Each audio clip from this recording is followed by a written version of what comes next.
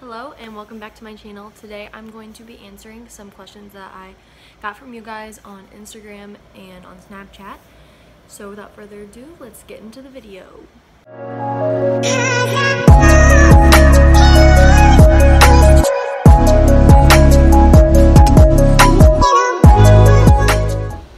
As I'm editing this, I just want to say a new intro is coming soon. I'm just really lazy.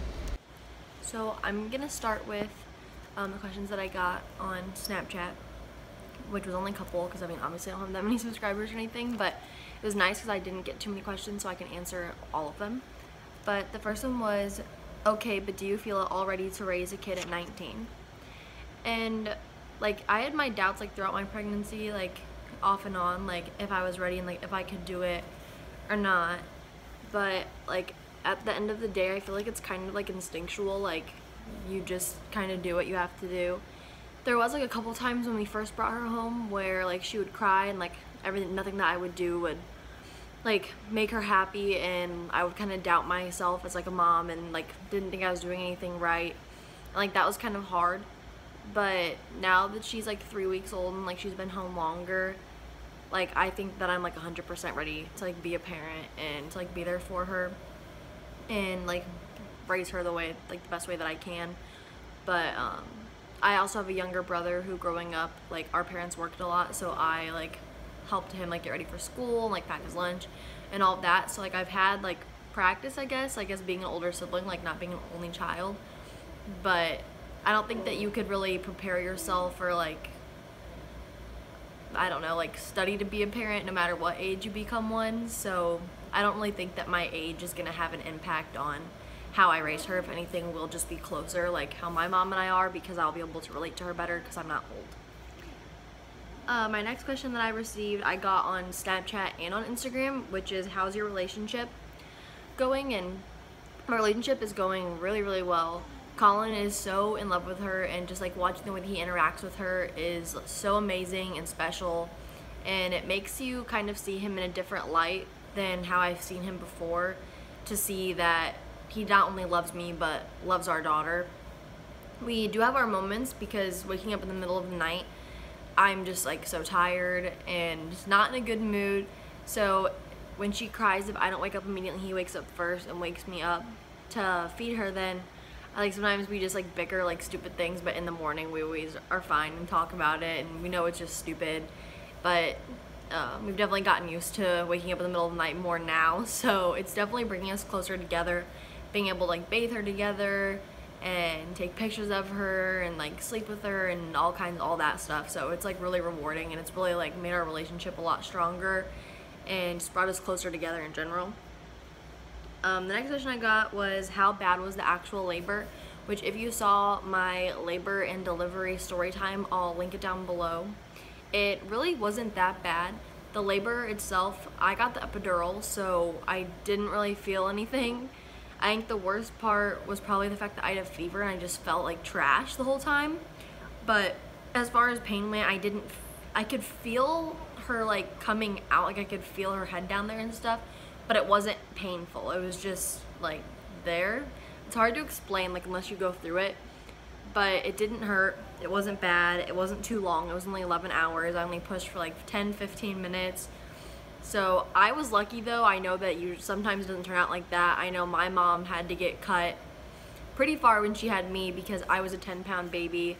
Ev was only 7 pounds and 3 ounces, so she wasn't that big, and I didn't tear or anything. So I would say that the more painful part though would probably be like peeing afterwards, and I didn't even tear and it still hurt, and probably how they push on your stomach during postpartum, and then the contractions that you have when your uterus is shrinking, those kind of hurt too. But the labor in itself was not bad. The next question I got was, were you ever scared?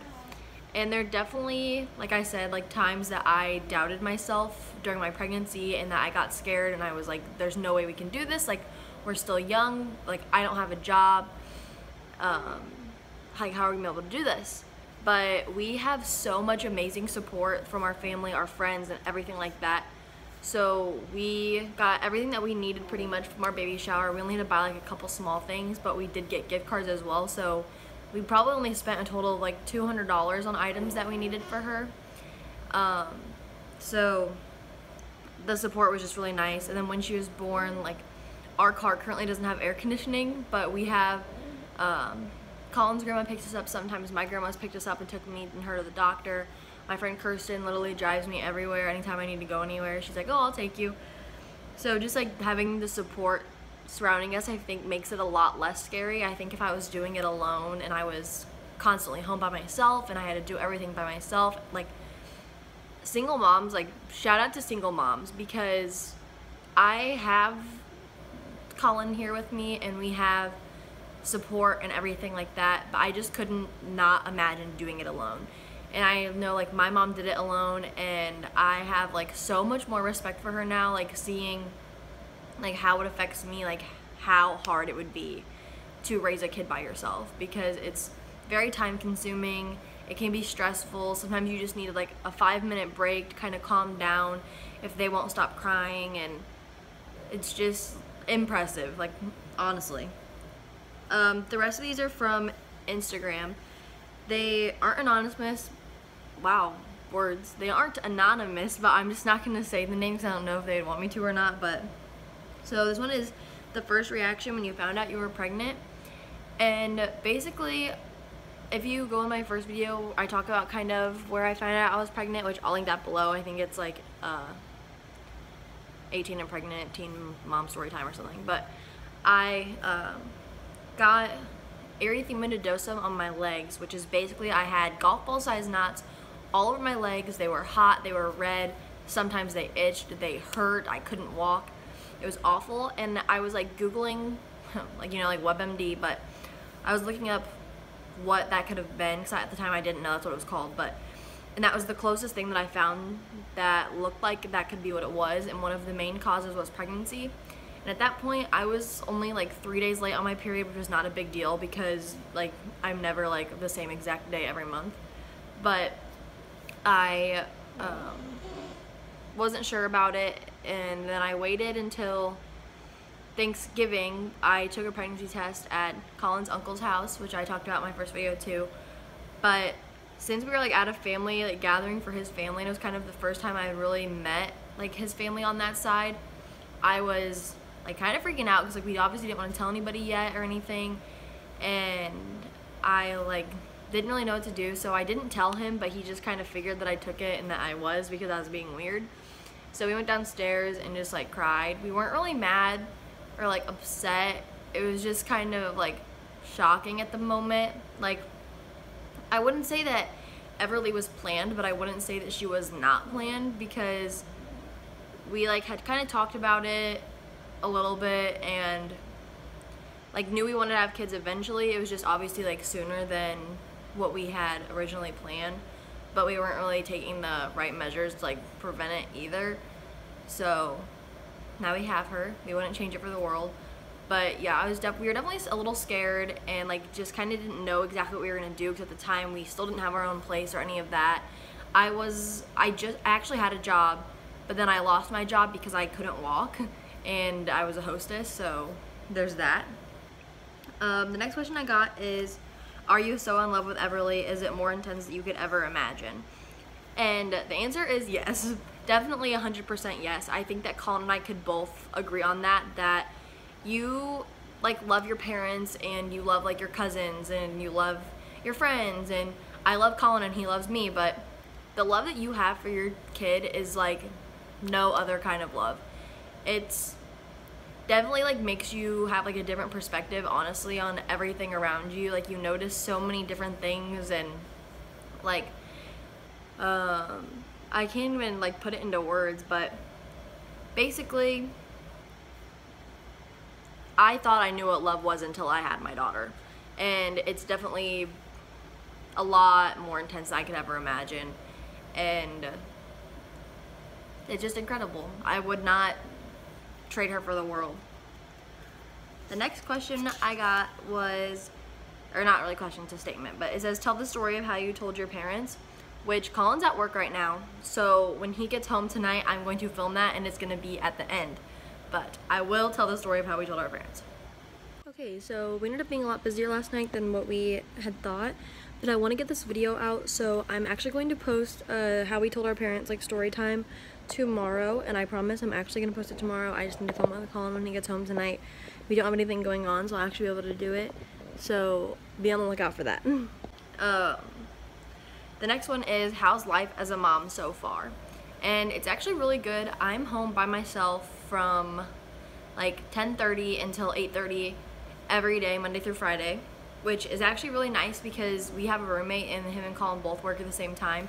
So I get to kind of have free range of the house. I get to clean and put everything how I want it. I get to breastfeed her in the living room, and we just kind of sit on the couch and hang out, and I cook my own food. And it was definitely like a weird transition, but I think that's the next question. But I really like it. It's really rewarding, I feel like, just like her, like when she's awake, the way that she looks around and the funny noises she makes and the funny faces she makes. It makes everything that's hard about being a mom worth it. Like waking up 3 times in the middle of the night, and whenever she cries, like, it makes me upset because, like, I don't know if she's in pain or whatever. She's like not hungry because I just fed her or whatever. But the next question, it was, how's life as a mom so far? Is it hard transitioning into being one, or is it easy to adapt to?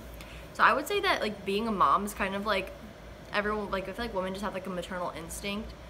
So like we bonded really, really fast, and the transition really wasn't as hard as I thought it was gonna be, just because I have my own place, which I feel like if we were still living at home it'd be harder because I'd have too much help, because my mom stayed with us for about a week when I first had Everly, and I felt like I wasn't able to do things the way that I wanted to do them. And like, I knew she was just helping me because, like, I obviously didn't know what I was doing really, because I've never been a mom before.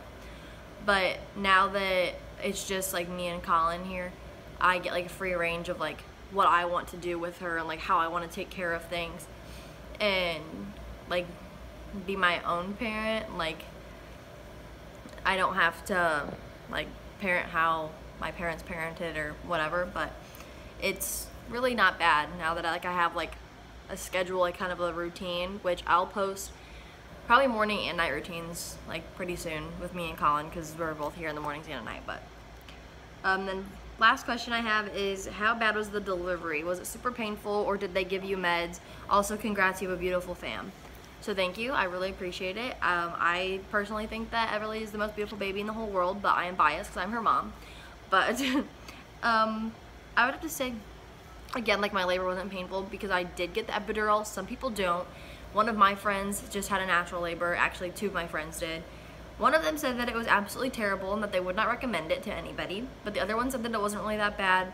But from my perspective, I don't think there's anything wrong with getting the epidural. I know that there can be like side effects for like the rest of your life, but it's not very common for like bad things to happen from it. And I don't think that I would have enjoyed my labor and delivery as much if I was in so much pain the whole time, because the fact that I was able to not be in so much pain, I felt like I was more present in my labor and delivery and like knew what was going on. I was aware, and I wasn't screaming and crying and upset. I was just like happy and like looking forward to like what was to come, which obviously was my daughter. But you don't get a gold star, you don't like get a reward for having a natural birth, which props to you if you can do that, because I don't think I could. But I don't know, I just don't think there's anything wrong with getting an epidural. I know that's like a controversial like topic, but yeah, so thumbs up if you want me and Colin to do the controversial parenting tag, because we do lots of things that people keep telling us not to. Okay, not lots, and not like bad things, like just like pacifiers and like formula versus breastfeeding, all that, which I don't give her formula. I tried to give it to her one time, and because my milk hadn't come in yet, and she did not like it. She literally wouldn't eat it. So we don't give her formula anymore. But I don't think there's anything wrong with giving their kid formula. But anyways, that's a whole nother video. But I did not film an outro, so here is Ev. Please like and subscribe and hit that notification bell, and we will see you in our next video.